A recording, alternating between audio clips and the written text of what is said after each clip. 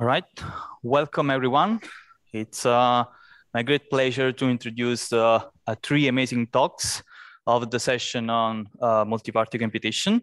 So the first talk is Garbled circuit with sublinear evaluation. This is a work from Abida, Haque, David Heath, Vladimir Kolesnikov, Steve Liu, Rafail Ostrovsky, and Akash, Shah.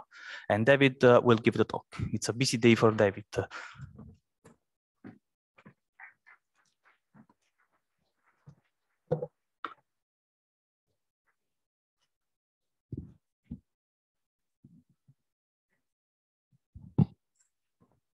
Hello? Okay, there we go. So thanks for that nice introduction. It's good to be back on the stage. So I'm going to be talking again about garbled circuits. I'm going to be talking about a technique that we call garbled circuits with sublinear evaluator. So I'd actually just like to jump straight in here. So first of all, just a reminder to everybody about the basic execution of a garbled circuit. And we're going to analyze how we're trying to play with some of the parameters here. So in a garbled circuit, we have two parties, a so-called generator who takes the circuit and makes some kind of garbling of it, some kind of representation that will allow the evaluator to run that garbled circuit. And so there's basically three steps to a garbled circuit protocol. First, you generate the circuit, then you send that garbled circuit across the network, and then the evaluator evaluates it. And traditionally in garbled circuits, the parties pay linear cost in all three of these steps.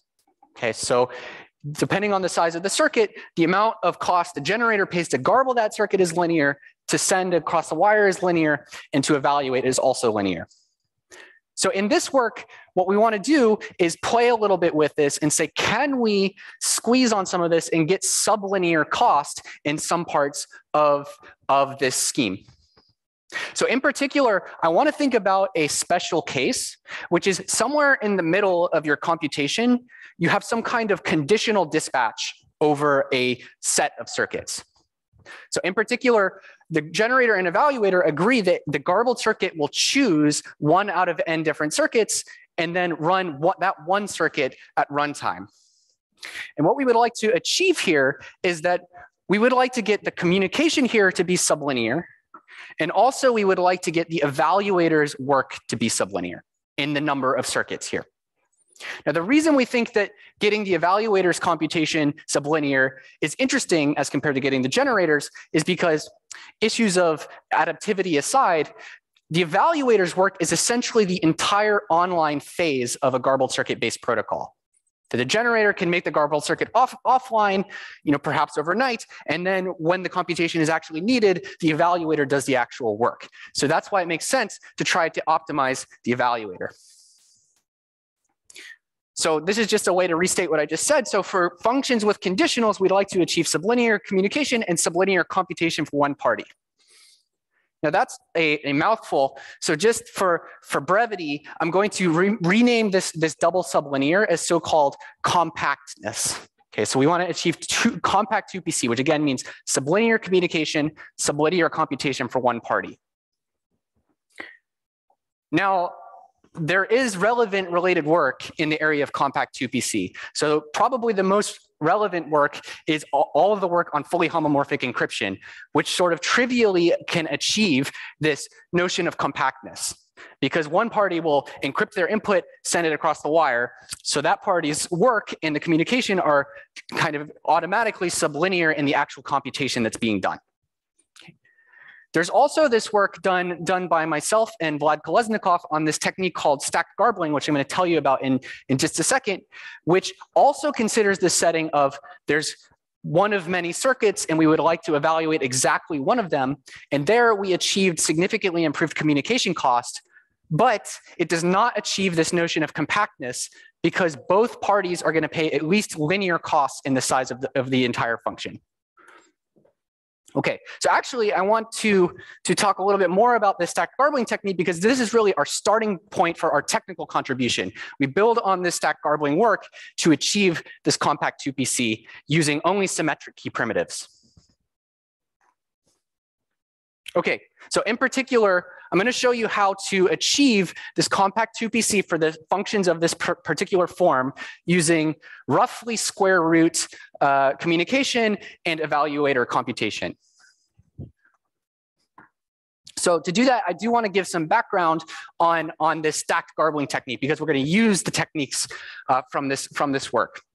So the idea of stacked garbling is that we're going to slightly change the way that our generator and evaluator garble and evaluate the circuits respectively. So in particular, our generator is not going to automatically go off and generate all of these branches all at once, okay? Instead, what he's going to do is for each branch, he's going to elect a pseudo-random generator seed. Okay, and then from these seeds, he is going to derive garblings of each of the branches respectively. And what I mean by this is during the process of garbling a circuit, the generator is going to make lots of random decisions about how to encrypt this circuit roughly. And what I'm saying here is that the generator should derive all of those random choices from a pseudo-random generator starting from some short seed. Okay. And now, when it comes time to actually send the garbled circuit across the network, the generator is not going to send each of these garbling separately. Instead, what he's going to do is he's going to add all of these garbled circuits together and send only the sum across the wire. Okay, and the point here is that the size of this garbling is now independent in the number of branches. Because we've added everything together, we're only paying for essentially one branch instead of all of them. So now the evaluator has received this stacked garbled circuit, and somehow she would like to evaluate some branch. And for the purposes of this talk, we'll assume that she's allowed to learn which branch is being evaluated. Okay. So what happens here is the garbled circuit, we're going to add a little bit of extra machinery that I'm not going to describe, but the garbled circuit is going to use this machinery to reveal to the evaluator each of the pseudo-random generator seeds for each of the inactive branches.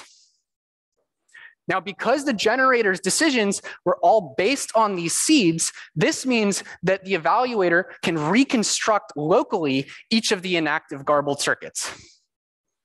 Okay, I'd like to point out, though, the evaluator is not receiving the seed for the single active branch. And this is very important because for security reasons, we can't give her that particular seed. If she were to receive that seed, she would sort of automatically be able to decrypt the generator's input. Okay, but she's not getting that particular one. And now with this combination of information that the evaluator has available to her, she can just use more linear arithmetic to compute the garbled circuit corresponding to the single active branch, even though she never got the seed for it. And from here, she just evaluates normally. She's got the garbled circuit that she needed for the active branch. She can just evaluate. Okay, so this technique achieves sublinear communication, but it does not achieve sublinear computation for this party or either party, in particular because the evaluator here is garbling each of the branches. So she's paying linear work in the total size of the circuit in order to garble all of these things and unstack. So now here's our approach. Essentially what I'm going to do is rearrange some of the pieces of stacked garbling to drive down the cost of the evaluator.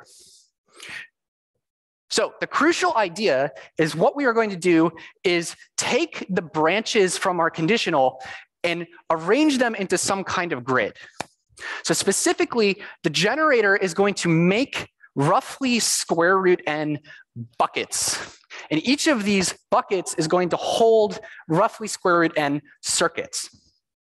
Okay, so what will happen is the generator is going to pseudo-randomly choose circuits that should go into each of these buckets with replacement. The with replacement is very important, as we'll see in a moment. Okay. So he pseudo-randomly populates each of these buckets, and we add extra circuits. This is why it's roughly square root n, such that with overwhelming probability, every single circuit is somewhere in this grid. Okay. And then what the generator is going to do is he's going to use the stacked garbling technique that I already described to you to stack together the contents of each bucket. Okay. So he's going to choose pseudo-random seeds for each circuit in each bucket and generate them all and stack together each bucket separately. And then he's going to send each of these garblings across the wire to the evaluator. And the point here is, again, there's only square root many of these buckets. So this is only going to be square root communication in the size of, in proportion to the number of branches. Okay. So now the evaluator has received all of these stacked garbled circuits. But actually, I've been lying to you just a little bit about what we do here, because what we need is that what's going to happen next is the garbled circuit is going to declare to the evaluator, hey, this particular location in the grid is the circuit you need to evaluate. But remember, we're in the general 2PC setting. She should not be learning the identity of the active branch of this conditional. That would not be secure. So to deal with this, I'm going to add just a little bit more here, where instead of just using normal circuits, we're going to use a universal circuit encoding of each circuit. Okay, so a universal circuit is basically a circuit that can be programmed with some extra inputs to represent any circuit up to some fixed size. So what we can do is choose a universal circuit big enough that it can represent any of the circuits in our conditional. Okay, and importantly, universal circuits have low overhead. In particular, they have only logarithmic overhead in the general case, and also importantly, for some special cases like one I'll talk about at the very end of this talk, there's either constant overhead or in some other cases just no overhead at all to represent circuits as a universal circuit. So in fact, what has actually happened is the generator has garbled each of these universal circuits and sent that stacked garbling of universal circuits across the wire to the evaluator. And so now the evaluator's view is basically that she has this grid of circuits and she has no idea what any particular circuit in the grid is. Okay. So now, as I said, we're going to add some extra machinery, and the garbled circuit is going to reveal to the evaluator, hey, evaluator, this is the circuit you should be evaluating. Okay, and the important point is at this point, what we can arrange is that the evaluator can completely discard every other bucket. She doesn't even have to think about them. So she only needs to consider the single bucket that has the active branch in it. And this is important because there's only square root number of things in this bucket, which is how we're going to get our square root overhead in terms of computation. The next thing that happens is that the garbled circuit machinery is going to reveal a little bit more information to the evaluator. In particular, it's going to reveal to the evaluator, here are the identities of the other circuits in this bucket. So I'm not going to tell you the identity of the actual active branch, but I will tell you everything else in this bucket. And notice this is completely fine because we sampled all of the branches in this bucket with replacement. So for instance, the fact that circuit 0 is in this bucket does not rule out the possibility that the active branch might also be circuit 0. And from here, the garbled circuit is again going to reveal more information to the evaluator. Here are the generator's pseudo-random seeds that he used as part of the stacked garbling procedure to garble each of the inactive branches in this bucket. So from here, she can, just as before, run the stacked garbling procedure to garble these universal circuits because she knows which branch is actually being encoded, so she knows what the programming of each of these inactive branches is. And again, this is going to allow her to obtain the correct garbling of the single active universal circuit. And from here, she can evaluate normally, and because of the properties of the universal circuit, it's going to give her the correct answer for the active branch. Okay. And again, emphasizing that this is only square root work. Now, I'd like to mention that actually here, there is a surprising technical challenge, which I skimmed over, which is I mentioned all of this information that has to be revealed to the evaluator. And in particular, you can see that there's a challenge just by, I said that the garbled circuit has to tell the evaluator the location of the single active branch. So that means there has to be enough machinery in the garbled circuit that regardless of which branch is actually active, it can point the evaluator to the correct place in this grid. And doing this in compact work is actually kind of surprisingly tricky. Okay? So the crucial insight that allows us to build all of this machinery efficiently so that we can actually achieve compactness in a true sense is that we are not actually going to pseudo-randomly populate each bucket. Instead, we are just going to pseudo-randomly populate one bucket, this first bucket, and then what we are going to do is choose the contents of every other bucket based off of the pseudo-random choices we have already made. So in particular, here you can see that this second bucket is identical to the first bucket, except for that we have shifted everything by one index. And what this means is that we can now put machinery into the garbled circuit that can, roughly speaking, based on square root n positions in this first bucket, can calculate, based on which active branch you want to run, where that is in this grid. It can calculate the position compactly. Okay. So this was the core technical ideas of this GCWise approach, garbled circuit with sublinear evaluator. Again, we organize things into these square root size buckets. For each of these buckets, we stack the branches together. And at runtime, the evaluator is only going to consider one bucket. And this is how we're getting this combination of sublinear communication cost and sublinear computation. So to wrap up, I want to tell you about one, we think, kind of interesting use case where this GCWise is useful. So the idea is something that we're calling garbled private information retrieval. So I'd like to define that for you. The idea is we have our circuit and we also have some kind of public database that's agreed to by the parties. And what we would like to have happen is somewhere in the middle of our garbled computation, we would like for the garbled circuit to read some element from this large database without adding extra rounds of interaction. So we want to keep the constant round property of our garbled circuits in order to read this element into the circuit. And we want all this to cost sublinear in the size of the database. So actually, the techniques I've shown you pretty much automatically solve this problem. Because what you can do is view this database as some kind of conditional branch, where what you're going to do is make n different circuits. So for instance, the first circuit says it takes no inputs, and then it outputs the content of the first cell of memory. Okay, and so on and so forth. Okay, and then these are our n conditional branches. And now, given the techniques I've already showed you, you just conditionally dispatch over these n branches, paying only square root cost. Now, I should mention that this garbled private information retrieval is interesting because the techniques I showed you earlier about garbled RAM actually don't work here, because what we want is we want to pay sublinear cost even if we're only reading one item, whereas techniques like garbled RAM have to be amortized over a large number of accesses. So this was GCWise. Again, the idea is to make compact 2PC, the sublinear communication and sublinear evaluator computation for the specific class of functions that has this conditional branching in it. And then at the end, I showed you this garbled PIR, which is, we think, a pretty cool and interesting application of this idea. And so with that, I'll be happy to take any questions. Thank you.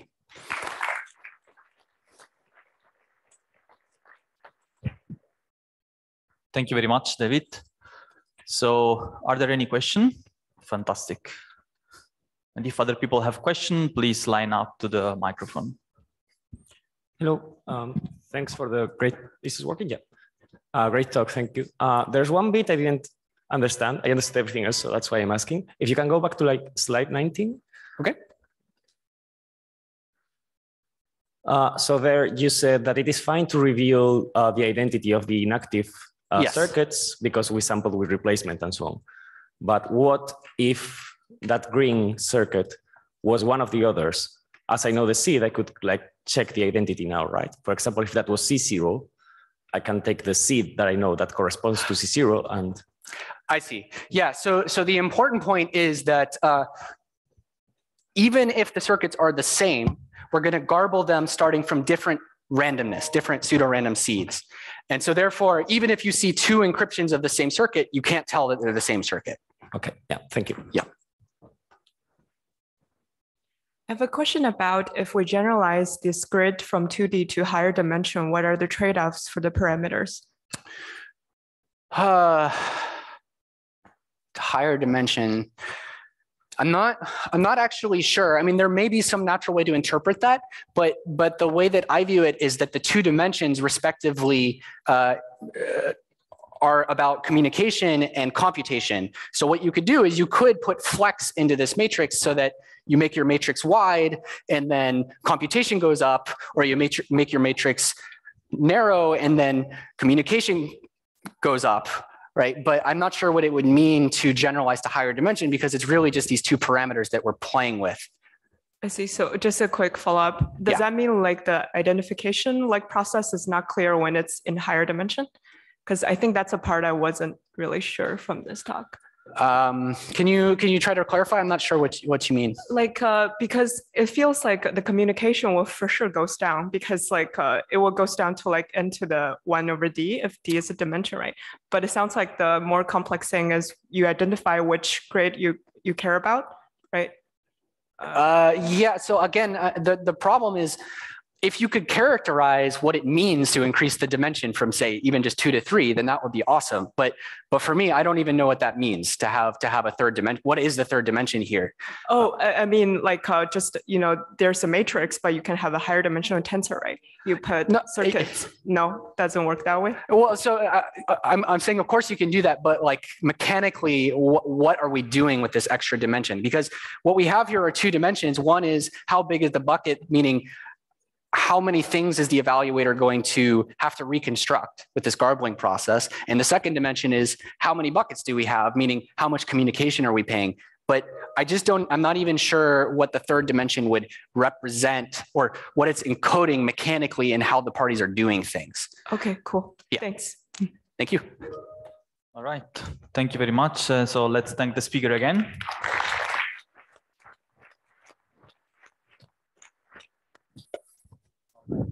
So we should be ready for the next talk. Do you need a clicker? So the next talk will be on highly efficient OT-based multiplication protocols. This is